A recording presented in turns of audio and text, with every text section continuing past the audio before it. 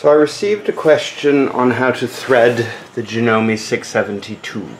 So if you have a spool there, you just put the spool and put the thread through here. In this case I'm using a tall spool, and what we do is we'll bring the thread back down to here and you bring it over. So it goes through the loop. Oops, did it backwards. So you do it, when you're doing it from the front, you just pull it in. So I'll show you. Very simple to do. But you want it to go in the loop like that. Oops, helps if it's hard to do it this way. So just put it in the loop behind and then pull it around over the top. What happens is it goes from the front to the back. That's the most important. So you pull it there, loop it around, and pull the thread over, and you'll get the hang of it, but it's easy. Or you can thread it through. If you find that difficult, then just push it through, but to me that's easy. So I'm going to move around to the front. Okay, so here we are at the front, and it's the same deal. Put it and loop it over. So you see that? Put the thread there and bring it around. Then here, do the same thing, thread it and bring it around. Then we bring it down, make sure the foot is up, and then in there you'll see two discs. You got to make sure the thread goes through the discs like that, and then bring it around under this tensioning spring and then over the top. Now you need to make sure this is in the top place just for ease. No other reason. I'm going to switch hands now.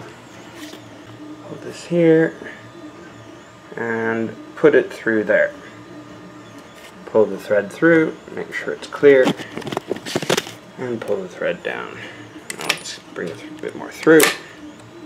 Okay, so let's refresh. Comes through this, over this, down, up this, around here, up, down. And now the really simple bit, there's a little clip in here. Just go boing, and the thread passes behind it. Super easy. And then you can either use the right or the left. I prefer the left here. And this is for the second thread when you're doing double thread needle sewing. So you've got that in there. And then the last is thread the needle from the front to the back.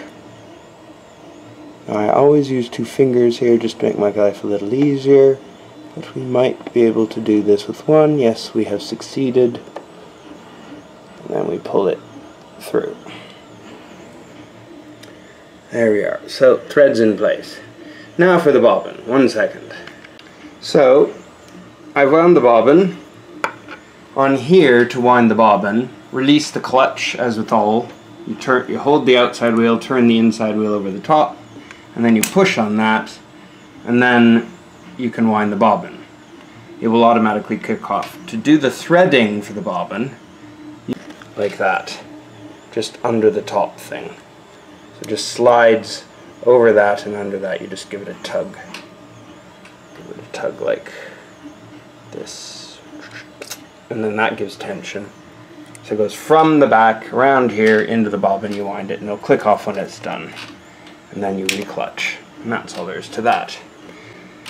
This is exact to thread the machine, or to put the bobbin in, same deal as with all class 15 machines that I'm aware of. So there we are. Put it under there, pull it there. And what we need to do is make sure the bobbin, so that's the wrong way around, we want it to spin clockwise, that direction. Then it's straightforward to put this bobbin in here, and you just have to click it into the slot there, and that's it. You just push it in to click it in. That's all there is to that. Then of course you bring up the thread, standard procedure here, let it hook the thread,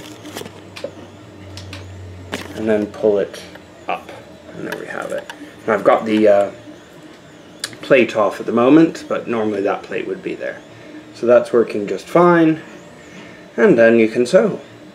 So you just have to adjust the tension as normal.